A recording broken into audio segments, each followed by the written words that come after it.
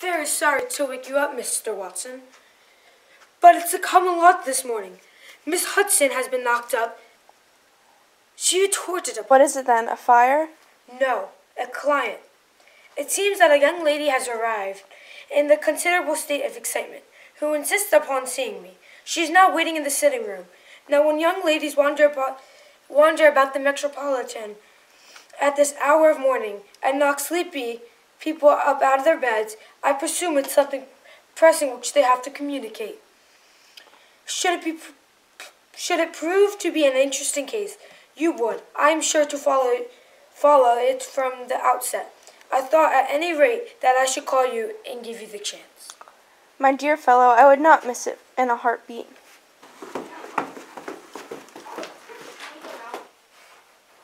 Good morning, madame. My name is Sherlock Holmes. This is my intimate friend and associate, Dr. Watson, before whom you can speak as freely as before myself. Ha! I am glad to see that Miss Hudson has a good sense to light the fire. Pray draw up to it, and I shall order you a hot cup of tea, for I observe you are shivering. It's not the cold that makes me shiver. What is it then? It's fear, Mr. Holmes. It's terror. Do you know me then? No, but I observed the second half of a return ticket in the palm of your left glove.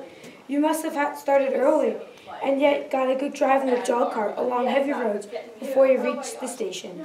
Okay. There is no mystery, my dear madame. The left arm of your jacket is splattered with mud in no less than 7 places. The marks are perfectly fresh. There is no vehicle save a jog cart which throws the mud that way, and only when you sit on the left-hand seat of the driver. Whatever your reasons may be, you are perfectly correct. I started from home before 6, reached Leatherhead at 20 past, and came in by the first train to Waterloo. Sir, I can't stand this train no longer. I shall go mad if it continues. I have had no one to turn to, none, save only one who cares for me, and he, poor fellow, can be of a little aid. I have heard of you, Mr. Holmes.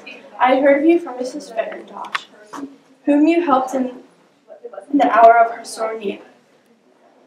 It was from her that I had your address. Oh, sir, do you not think that you could help me too, and at least throw a little light through the dense darkness which surrounds me?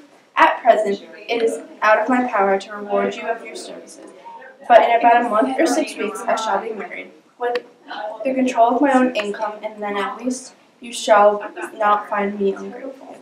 Fairtosh. Ah, yes, I recall the case. It was concerned with an opal tiara. I think it was before your time, Watson.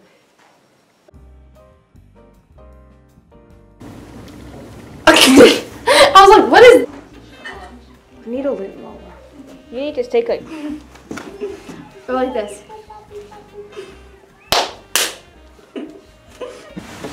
You know me then? I've seen you come by train this morning. Now I'm waking you up. Was concerned with the opal tiara. Go back. I think it was before. Hola. Ah!